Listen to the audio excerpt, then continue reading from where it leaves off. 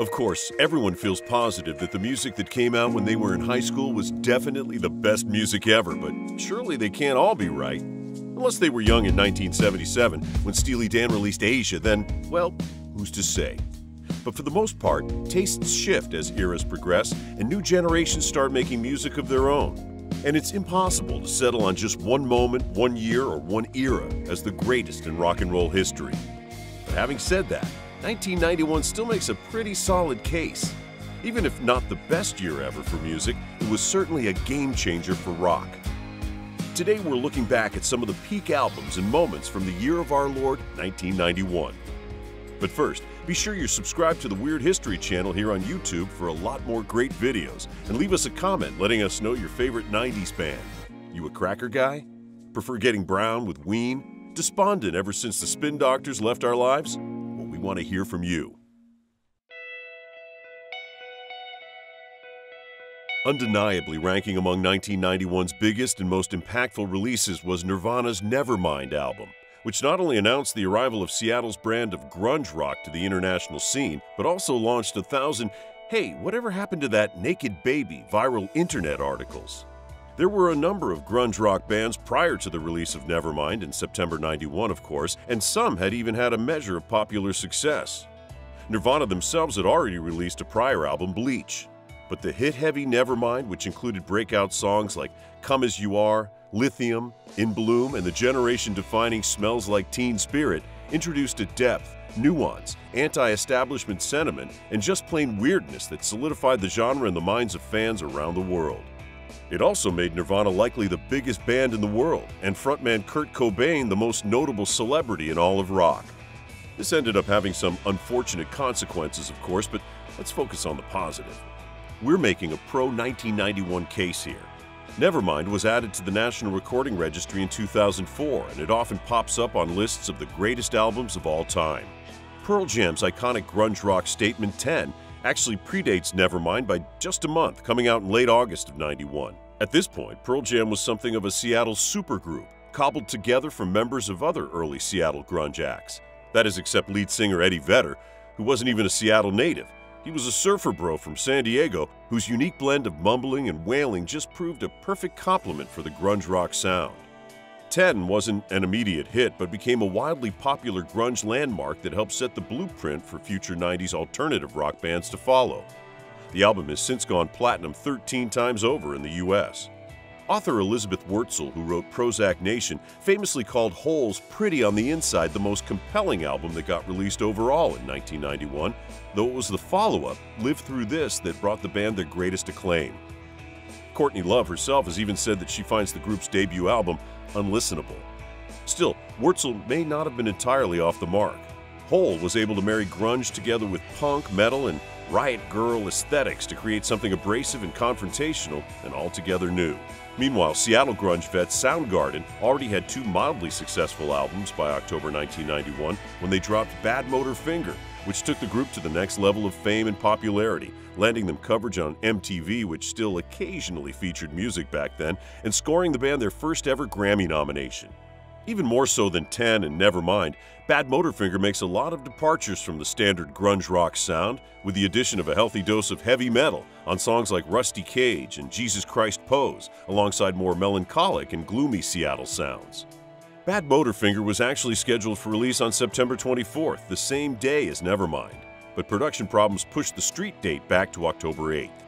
Members of Pearl Jam and Soundgarden actually teamed up in April of 1991 on a tribute to early grunge pioneer Andrew Wood, who had led Mother Love Bone as well as the influential Malfunction.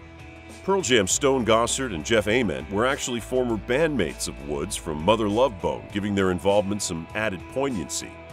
The album was never intended as a mainstream commercial release, but a tribute to a fallen friend.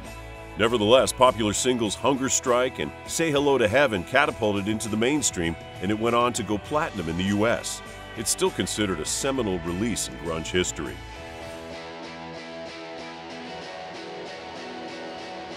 The self-titled Metallica, more commonly referred to by fans as the Black Album, was the band's first studio release since And Justice for All back in 1988, and introduced a less heavy, thrashy, and more polished update to their classic sound.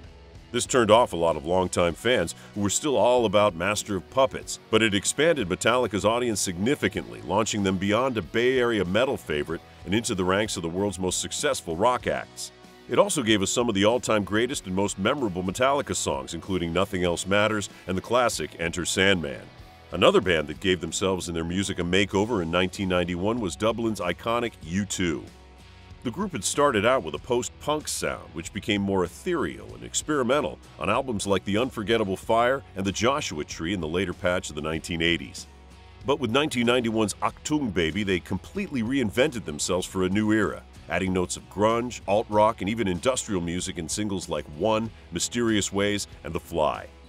After 1987's smash hit Appetite for Destruction, Guns N' Roses entered the 90s as the biggest rock band in America and perhaps the world. 1991's double album Use Your Illusion was arguably the band's last ever completed album. The Spaghetti Incident and GNR Lies are more like EPs than full records, and Chinese Democracy doesn't feature a number of members of the original lineup. By 1997, the GNR roster was whittled down to just frontman Axl Rose and keyboardist Dizzy Reed, though a 2016 reunion dubbed the Not in This Lifetime Tour brought back classic members Slash and Duff McKagan. Still, Use Your Illusion featured enough hit singles to keep fans satisfied throughout the early 90s, from the hard-rocking You Could Be Mine to soaring epic ballads like November Rain and Don't Cry. Athens, Georgia pioneers REM were already on their 7th alt-rock studio album by 1991. They'd even had a song Orange Crush, which had some limited success on terrestrial radio. Still, Out of Time elevated them beyond regional success to true international fame, largely on the strength of the breakout singles Losing My Religion and Shiny Happy People. True to its genre, the band offered a genuine alternative to most of the radio rock of the early 90s with a more poppy and tuneful approach to modern rock songs. REM also brought a sense of activism and public awareness to rock music that a lot of their 80s and early 90s counterparts had dismissed. Out of Time featured a petition in the back of the packaging encouraging fans to vote out politicians attempting to censor music. The campaign has been called one of the most politically significant in music history by 99% Invisible.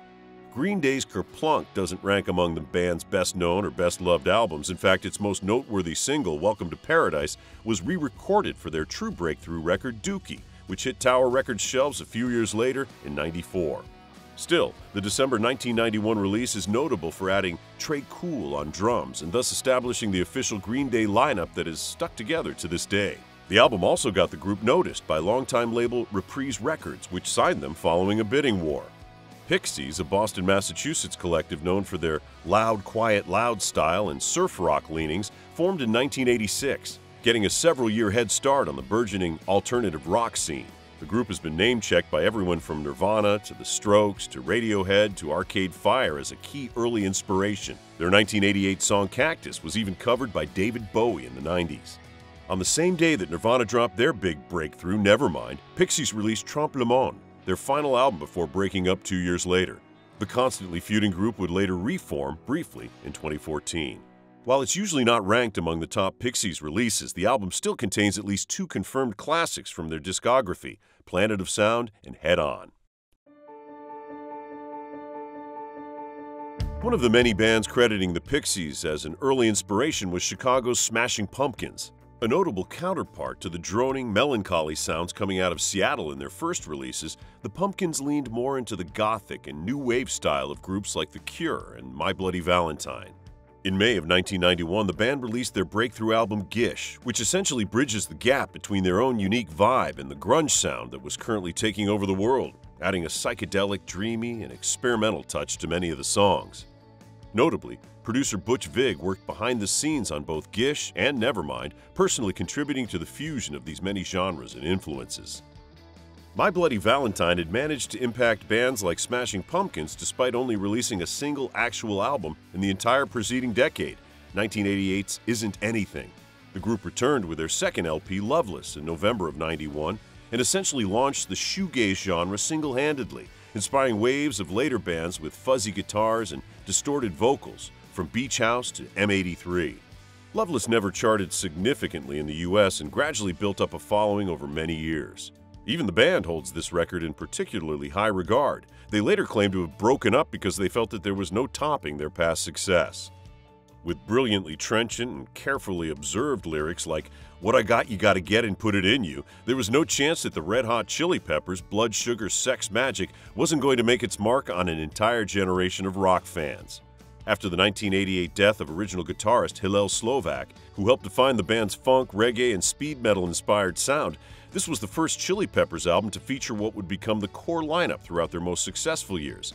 Anthony Kiedis as frontman, and Flea on the bass, accompanied by drummer Chad Smith and guitarist John Frusciante. It turns out, mellowing the guitar sounds and dropping some of the world music flavor made the group more palatable to mainstream rock fans. Nonetheless, it still took time for Blood Sugar Sex Magik to build a following. The album peaked at number 3 on the US Billboard 200, despite ultimately producing the hit singles Under the Bridge, Give It Away, Suck My Kiss, and Breaking the Girl. Frusciante, who'd been so key to shifting the group's sound, actually departed the group the following year during their 1992 tour, uncomfortable with suddenly becoming a world-famous rock star. He rejoined the lineup in 1998. There's no denying that rock music just got weirder in the 90s as post-punk, new wave, and other alt-rock bands started upending expectations, not just musically, but in terms of the perspective and the lyrics. One of the outright silliest acts to emerge from this era, Primus, also released their album in May 1991, Sailing the Seas of Cheese. But don't let the goofy sense of humor fool you. Les Claypool's bass playing is as serious as musicianship gets. Primus was a major rock act for many years and signed to a major label, but for later generations they'll probably forever remain best known as the band that plays the South Park theme. So what do you think? What was your favorite 90s band? Let us know in the comments, and while you're at it, check out some of these other videos from Our Weird History.